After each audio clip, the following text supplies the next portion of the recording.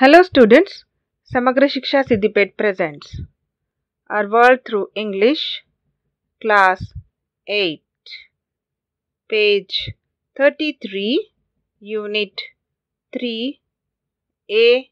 Reading. The Selfish Giant, Part 1.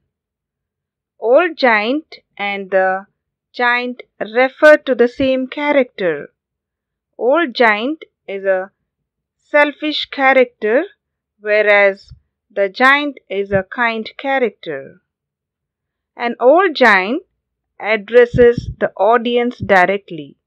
The action plays out behind him as he describes it. Old Giant. I once owned a large, lovely garden with soft green grass. Here and there over the grass stood beautiful flowers like stars, and there were 12 peach trees that in the springtime broke out into delicate blossoms of pink and pearl, and in the autumn bore rich fruit.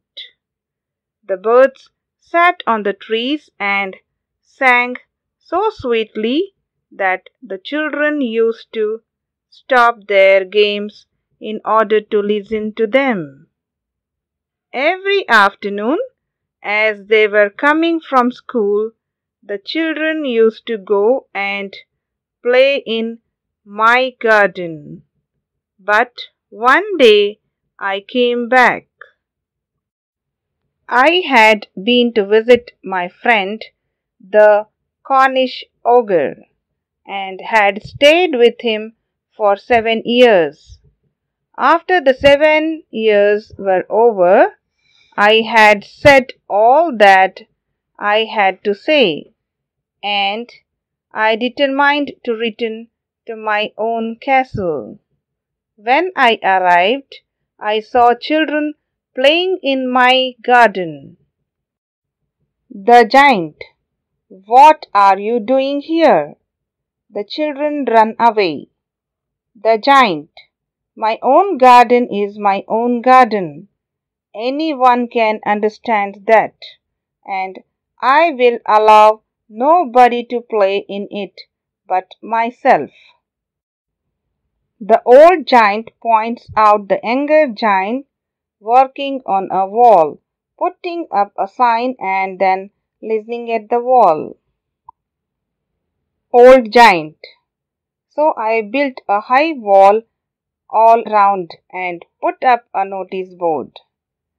Trespassers will be prosecuted. I heard the children whispering outside the wall on their way to school. Page 34. Tall girl. Now we have nowhere to play. Short boy. We can play on the road. Square girl. But the road is very dusty. Graceful girl and full of hard stones. Round boy. I don't like it. Graceful girl. Let's walk around the wall when our lessons are over.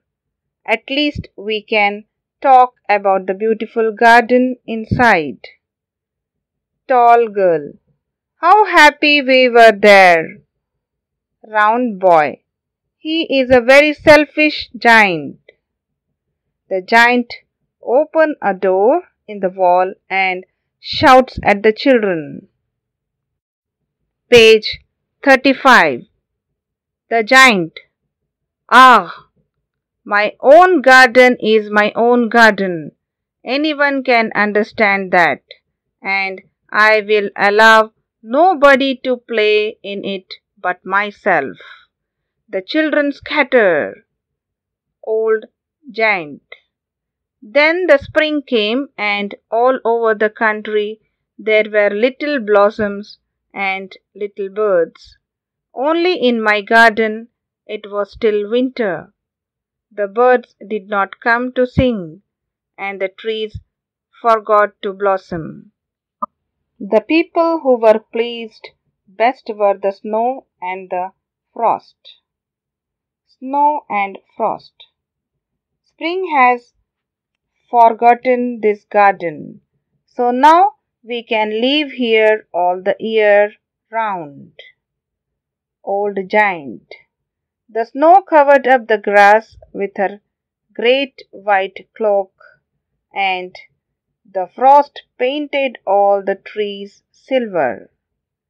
Then they invited the north wind to stay with them.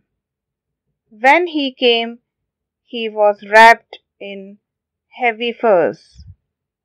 He roared all day about the garden and rejoiced in blowing the chimney pots over.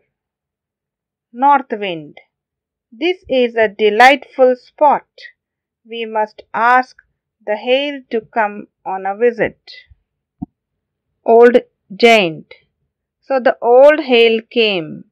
Every day for 3 hours he rattled on the roof of the castle till he broke most of the slates, and then he ran round and round the garden as fast as he could go. He was dressed in a grey, and his breath was like ice. I sat at the window and looked out at my cold white garden. The Giant. I cannot understand why the spring is so late in coming. I hope there will be a change in the weather. Old Giant. But the spring never came, nor the summer.